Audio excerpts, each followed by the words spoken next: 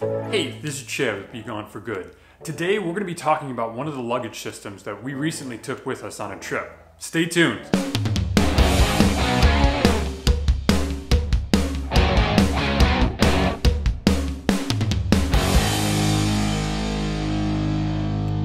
As many of you who watch this channel know, we just recently completed our Mid-Atlantic BDR route that we have done this past year. During the course of this route, we had a chance to really test out a lot of our gear, from our luggage systems to our tank bags to our tools, everything that we brought that we used on that trip. One of those luggage systems was the Tusk Olympus Panniers that Kevin got on his bike.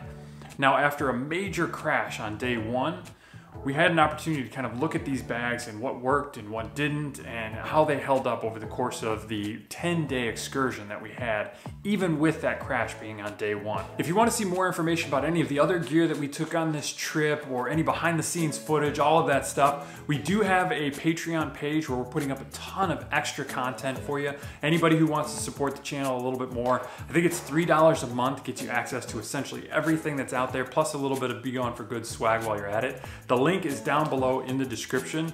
Check us out there if you want to show a little bit extra support to the channel. We really appreciate it. I'll leave it to Kevin to tell you all about his Tusk Olympus Panniers and the racks that went along with them. All right, so here we have Kevin with his fantastic baggage system here, the Tusk, what are they called? Olympus. Tusk Olympus. Soft panniers. That's why it's written right on there, soft panniers. Now, what brought you to the Tusk Panniers? So I wanted some soft luggage, but I just could not swing the Mosko price tag. Wasn't a big fan of just the Wolfman stuff, just like that soft bag design. I didn't really like it. I wanted the scratchier nylon on the outside, to maybe a little bit more durability, and the price point. I got the racks. I got the Tusk racks and these bags for just shy of $6. So you are all in. Just short of $600, racks and everything. Racks and everything. So.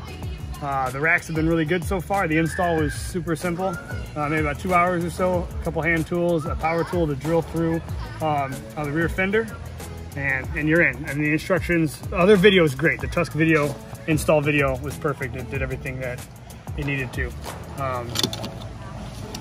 So they're pretty nice. I've definitely crashed this, and the racks are as good as they were the day I put them on. So crashed it and we got a scuff on the bag. Was there anything else? Any buckles ripped? Anything? No, nothing else ripped up. A little scuff from where I slid across the pavement into the rocks and the grass and into the tree. But in terms of any kind of lasting damage, you'd be hard pressed to find anything else. All the buckles work. So it's a full outer covering on the bag. And then what goes on the inside? So it comes with these dry bags. They're not quite as thick as the as if you're cross shopping them to the Mosko, not quite as thick, a little more scratch on the outside with the waterproofing on the inside, so they're actually pretty durable. But they fit inside, so they're 35 liters and they fit inside the 35 liter outer bag. So these are $25 for a pair. So if you do really get after your outer bags and they scratch the inner bag, you can replace these only and just kind of sew up your outer bag or patch it up however you want to do it. So pretty nice. Or if you want to do more of it, or if you want to buy more of these and then compartmentalize your inner bag, you can as well. Okay. So pretty much a standard dry bag. Yeah, a standard dry bag, roll top. But it's all squared up to fit the pannier. Correct. And then you've got 4 pockets, 2 on the front that are like bottle holders, and then 2 on the back that have the same thing, same bottle. They say they're the same size. 2 on the back are just roll tops. Oh, okay. And the ones in the front are just kind of pull like little scrunchies. Bunch of buckles and. Yeah, there's different ways to kind of do it up. There's 2 sides cinches and then there's top cinches. So if you needed to put some extra stuff on top, you want to put an extra water bottle there, you could cinch it up with the top strap. And it's got a roll top on there. And we were in a massive deluge last night. And did they stay dry? So the deluge we were in was a couple days ago riding through, and I mean it was like we had to slow down. It was raining so hard, and they got wet. The inside was I mean, it was to the touch wet. Last night we got a steady rain, from a shower, a light rain for 5 hours, and they were not wet on the inside. So they say water resistant. Just wet inside this bag, not wet inside the dry bag. So the dry bag's still good. Everything inside is dry. Tusk says the black is water resistant, which I would say too. Again, in the deluge, it was not, but in the night rain for 5 hours or so, they were completely dry on the inside. So passing grade for most applications. So you think, for comparison to the Mosko stuff, it's obviously not as rugged necessarily, but completely takes care of what you needed to, barring like a massive fall and slide type of thing. For the money, it's hard to beat, especially because you get a rack with them. Where the Mosko, you gotta have your own rack, so you're looking at well over $1,000 for the Mosko Backcountry 35s. I'm thinking they're probably about 85% there for about half the price, so you can't really beat that. And they're a little bit more of a rectangle, where the Mosko's got a little bit more squarishness to them.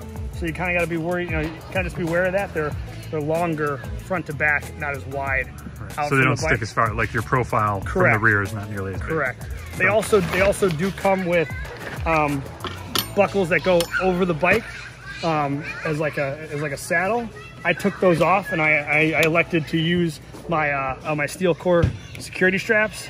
So they say that these add a little bit of stability to like the weight of the bag. So it's not like hanging off the side. Exactly. So it's not hanging off. So instead, I'm going through the grab handle and then around the bike and really trying to pull that thing up, and using this steel core as the additional support to cinch it down. To cinch it down, and then it also locks it up for me. And I think it's a little cleaner instead of having to play with these straps going back and forth. And can you show me how it detaches? I see this little loop down here. here. So the Tusk Panniers, they're hard and soft on their racks. It's just a little pull cord. So you pull the cord and it just comes right off.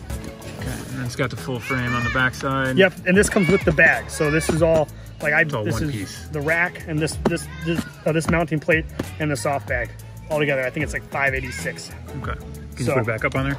And it just got to rock it. A little finagling. It's pretty tight because they're brand new. There's little foam backings, so you kind of got to push it down. But once you finagle it in, pull the cord, and it just goes right back there, and it's in. Dang. So good go. Pretty slick. Detach this thing going to hotels, or if it is going to rain, put it in your tent, stuff like that. Okay. And you have overpacked, so you've had no issues with weight distribution? I got some pretty heavy ones. So this one's obviously a little closer because of the AT exhaust. So I've tried to put my heavier stuff in here, a little closer to the center line of the bike. But I got tools in there, ratchets, all kinds of heavy metal stuff, and it's been no problem. And this is also the side that went down on the ground during the crash. So the heavy side down first, and it's been no problem. Okay, so thumbs up for Tusk on this stuff. A+. I think they're, like I say, for the money, it's kind of hard to beat the Tusk stuff. Awesome. So thanks. Yeah. So that's our quick review of the Tusk Olympus Panniers that Kevin has on his Africa Twin. If you have any questions, anything you still need to know about them, please leave a comment down below and we'll get an answer out to you as quick as we can.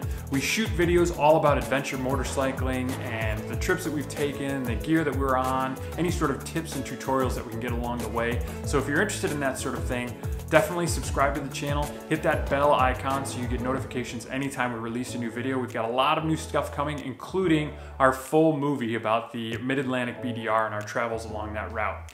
Thanks for watching. We'll see you in the next one.